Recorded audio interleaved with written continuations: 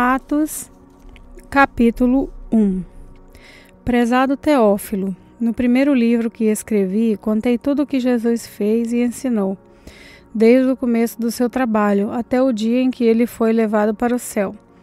Antes de ir para o céu, ele deu ordens, pelo poder do Espírito Santo, aos homens que ele havia escolhido como apóstolo.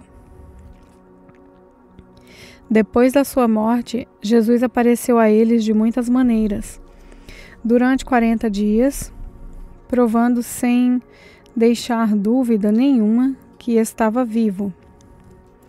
Os apóstolos viram Jesus e ele conversava com eles a respeito do reino de Deus. Um dia, quando estava com os apóstolos, Jesus deu essa ordem: fiquem em Jerusalém e esperem até que o Pai lhes dê o que prometeu. Eu disse a vocês, pois de fato João batizou com água, mas daqui a poucos dias vocês serão batizados com o Espírito Santo. Certa vez, os apóstolos estavam reunidos com Jesus. Então, lhe perguntaram: é agora que o Senhor vai devolver o reino para o povo de Israel? Jesus respondeu: não cabe a vocês saber a ocasião ou o dia que o Pai marcou com a sua própria autoridade.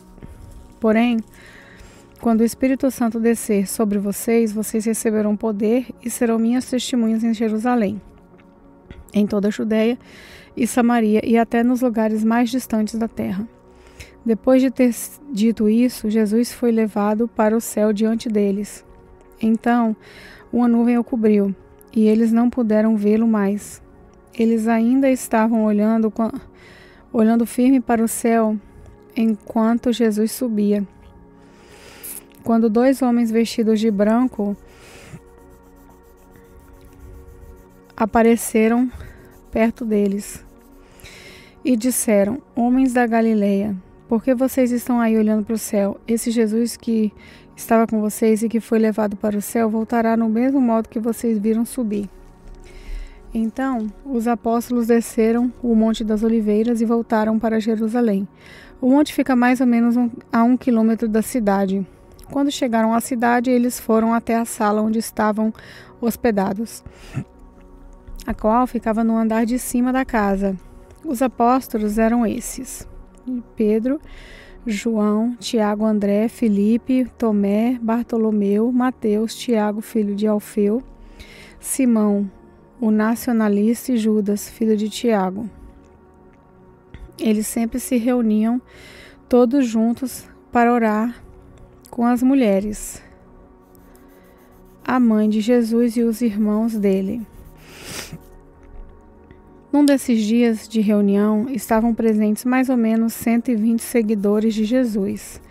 Nessa reunião, Pedro se levantou e disse: meus irmãos, tinha de acontecer aquilo que o Espírito Santo, por meio de Davi, disse nas Escrituras Sagradas a respeito de Judas, que foi o guia daqueles que prenderam Jesus. Judas era do nosso grupo e foi escolhido para tomar parte no nosso trabalho. Com o dinheiro que tinha recebido pelo seu crime, Judas comprou um terreno. Nesse terreno, ele caiu e se arrebentou, e os seus intestinos se esparramaram. Todos os moradores de Jerusalém ficaram sabendo disso, por isso deram àquele terreno o nome de Aceldama, que na língua deles quer dizer campo de sangue. E Pedro continuou: isso é o que está escrito no livro dos Salmos, que a casa dele fique abandonada e ninguém mais more lá. E também diz que outra pessoa faça o trabalho que ele fazia.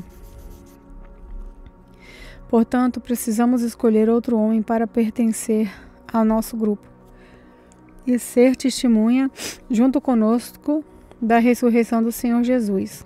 Deve ser um daqueles que nos acompanharam durante o tempo em que o Senhor Jesus andou entre nós, desde que foi batizado por João até o dia em que foi levado para o céu.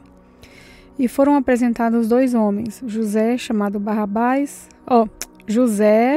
Barsabás, que tinha o apelido de Justo, e Matias,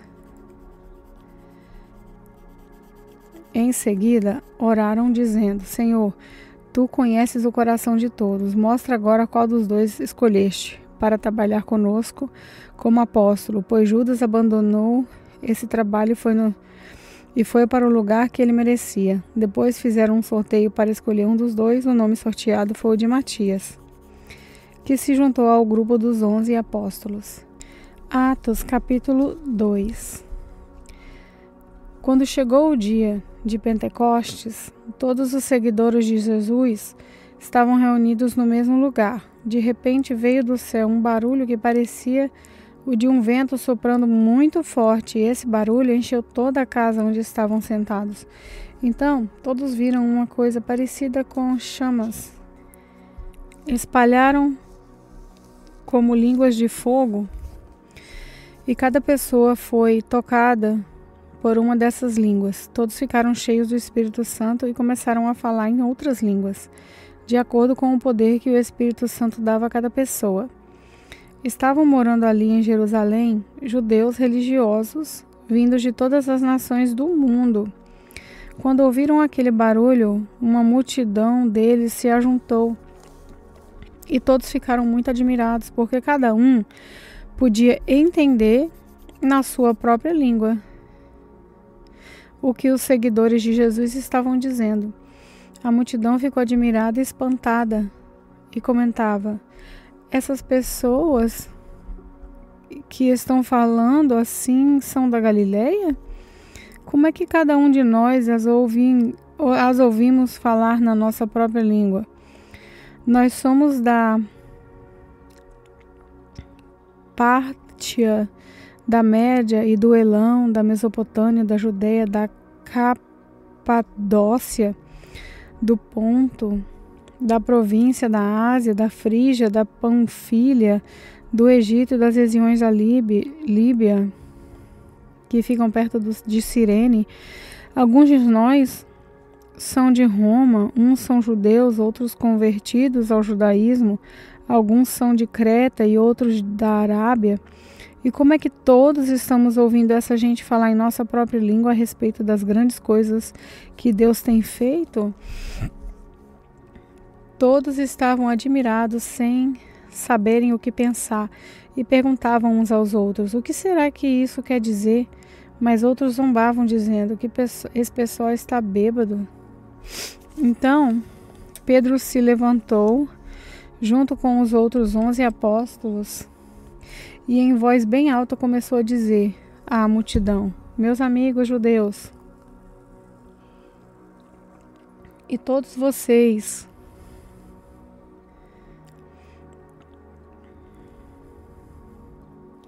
que moram em Jerusalém, prestem atenção e escutem o que eu vou dizer. Essas pessoas não estão bêbadas, como vocês estão pensando, pois são apenas 9 horas da manhã. O que de fato está acontecendo é que o profeta Joel disse: é isso que eu vou fazer nos últimos dias, diz Deus. Derramarei o meu espírito sobre todas as pessoas. Os filhos e as filhas de vocês anunciarão a minha mensagem. Os moços terão visões e os velhos sonharão. Sim, eu derramarei o meu espírito sobre os meus servos e as minhas servas. E naqueles dias eles também anunciarão a minha mensagem. Em cima do céu ficarei com que apareçam coisas espantosas, e embaixo da terra farei milagres. Haverá sangue e fogo, nuvens de fumaça, o sol ficará escuro e a lua se tornará a cor de sangue, antes que chegue o grande e glorioso dia do Senhor. Então, todos os que pedirem a ajuda do Senhor serão salvos. Pedro continuou: Homens de Israel, escutem o que eu vou dizer. Deus mostrou a vocês que Jesus de Nazaré era um homem aprovado por eles, pois, por meio de Jesus, Deus fez milagres, maravilhas e coisas extraordinárias no meio de vocês. Como vocês sabem muito bem, Deus, por sua própria vontade e sabedoria, já havia resolvido que Jesus seria entregue nas mãos de vocês, e vocês mesmos o matarão por mãos de homens maus que o crucificaram. Mas Jesus ressuscitou. Jesus ressuscitou. Mas Deus ressuscitou Jesus, livrando-o do poder da morte, porque não era possível que a morte o dominasse. Pois Davi disse a respeito de Jesus o seguinte: eu via sempre o Senhor comigo, porque Ele está ao meu lado direito, para que nada me deixe abalado. Por isso o meu coração está feliz e as minhas palavras são palavras de alegria. E eu, um ser mortal, vou descansar cheio de esperança, pois tu, Senhor, não me abandonarás no mundo dos mortos. Eu tenho te servido fielmente e por isso não deixarás que eu apodreça na sepultura. Tu me tens ensinado os caminhos que levam à vida, e a tua presença me encherá de alegria. E Pedro disse mais isso: meus irmãos, eu preciso falar claramente com vocês a respeito do patriarca Davi. Esse grande líder morreu e foi ressuscitado, e o seu túmulo se encontra aqui até hoje. Ele era profeta e sabia que Deus lhe havia jurado que um dos seus descendentes seria rei como ele. Davi sabia que Deus ia fazer e por isso falou a respeito da ressurreição do Messias. Davi disse: ele não foi abandonado no mundo dos mortos, nem o seu corpo apodreceu na sepultura. Deus ressuscitou este Jesus e todos nós testemunhamos disso, pois Jesus foi levado para sentar-se ao lado direito de Deus, seu Pai, o qual lhe deu o Espírito Santo, como havia prometido. E Jesus derramou sobre todos nós esse Espírito, conforme vocês estão vendo e ouvindo agora. Pois Davi não subiu para o céu, mas ele mesmo afirmou: o Senhor Deus disse ao meu Senhor: sente-se do meu lado direito, até que eu ponha os meus inimigos como estrado debaixo dos seus pés. Todo o povo de Israel deve ficar bem certo de que este Jesus que vocês crucificaram é aquele que Deus tornou Senhor e Messias. Quando ouviram isso, todos ficaram muito aflitos e perguntaram a Pedro e aos outros apóstolos: irmãos, o que devemos fazer? Pedro respondeu: arrependam-se e cada um de vocês seja batizado em nome de Jesus Cristo, para que os seus pecados sejam perdoados, e vocês receberão de Deus o Espírito Santo. Pois essa promessa é para vocês e para os seus filhos, e para todos os que estão longe, isso é, para todos aqueles que o Senhor, meu Deus, chamar. Pedro continuou a dar o seu testemunho, e com muitas outras explicações, procurou convencê-los, dizendo: saiam do meio dessa gente má e salvem-se. Muitos acreditaram na mensagem de Pedro e foram batizados. Naquele dia, quase 3.000 se juntaram ao grupo dos seguidores de Jesus, e todos continuavam firmes, seguindo os ensinamentos dos apóstolos, vivendo em amor cristão, partindo o pão juntos e fazendo orações. Os apóstolos faziam muitos milagres e maravilhas, e por isso todas as pessoas estavam cheias de temor. Todos os que criam estavam juntos e unidos, e repartiam uns com os outros o que tinham. Vendiam as suas propriedades e outras coisas, e dividiam o dinheiro com todos, e de acordo com a necessidade de cada um. Todos os dias, unidos, se reuniam no pátio do templo, e nas suas casas partiam o pão, e participavam das reuniões com alegria e humildade. Louvavam a Deus por tudo, e eram estimados por todos. E cada dia o Senhor juntava ao grupo as pessoas que iam sendo salvas. Atos capítulo 3. Certo dia de tarde, Pedro e João estavam indo ao templo para a oração das 3 horas. Estava ali um homem que tinha nascido coxo. Todos os dias ele era levado para um dos portões do templo chamado Portão Formoso, a fim de pedir esmolas às pessoas que entravam no pátio do templo. Quando o coxo viu Pedro e João entrando, pediu uma esmola. Eles olharam firmemente para ele e Pedro disse: "Olhe para nós." O homem olhou para eles, esperando receber alguma coisa. Então Pedro disse: "Não tenho nenhum dinheiro, mas o que eu tenho eu lhe dou. Pelo poder do nome de Jesus Cristo de Nazaré, levante-se e ande."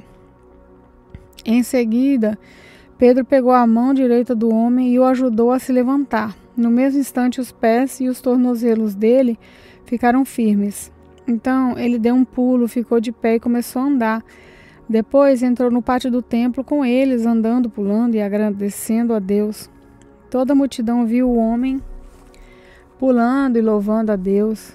Quando perceberam que aquele era o mendigo que estava sentado perto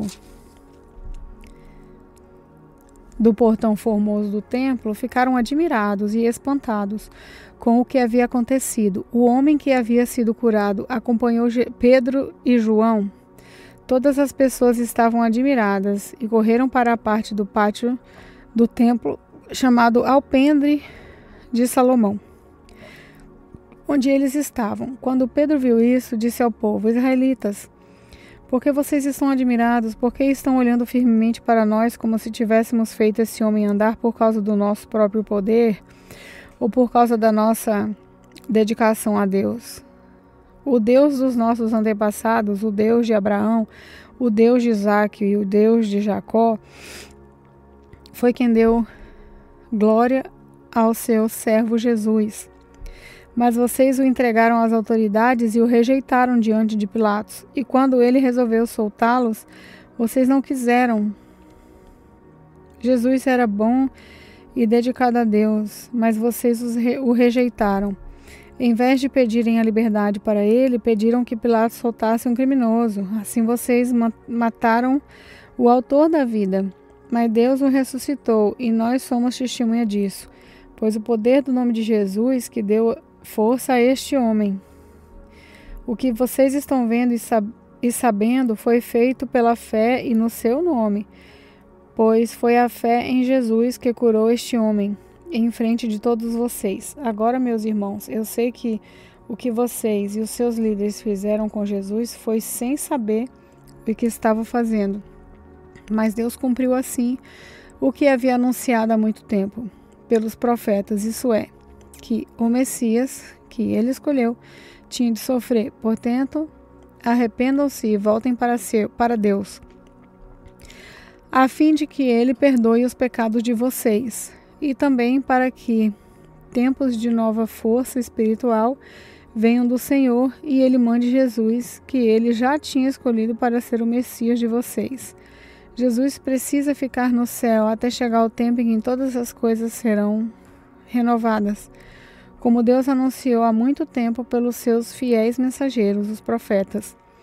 Pois Moisés disse: "No meio de vocês o Senhor Deus escolherá e enviará para vocês um profeta. Assim como ele me enviou, obedeçam a tudo o que ele lhes dizer. Aquele que não obedecer será separado do povo de Deus e destruído." Samuel e todos os profetas que viveram depois dele falaram a respeito desses dias. Os profetas, as promessas de Deus, as promessas que Deus fez por meio dos seus profetas são para vocês. E vocês fazem parte da aliança que Deus fez com os seus antepassados, quando disse a Abraão, por meio dos seus descendentes: "Eu abençoarei todas as nações do mundo."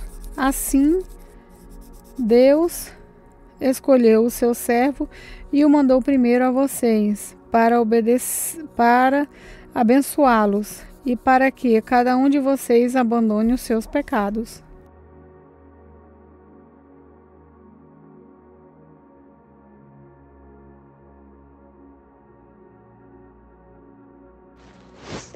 Paz do Senhor, aqui é a Emily. Vamos fazer uma pequena oração.